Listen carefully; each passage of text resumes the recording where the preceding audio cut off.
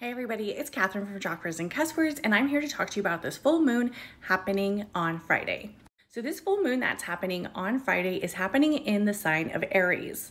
Aries is a cardinal sign, it's a fire sign, so it's gonna get a little spicy out there. Also, this is a perfect time for you to look at areas of self and identity and your authentic way of living in your current state.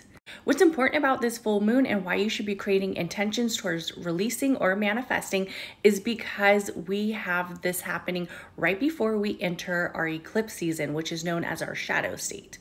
During eclipse season, we're not going to want to create huge intentions. We're actually going to want to just chill and stay in an area of silence and enjoying our current moment, and also reflecting on our shadow state is really what is beneficial for you during eclipse season. So this is our last full moon before eclipse season.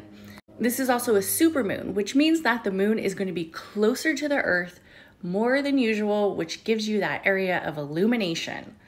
When we think about this full moon as a whole, we have to remember that this represents the harvest moon. So it's actually a good time to set energies towards releasing and creating towards bringing in.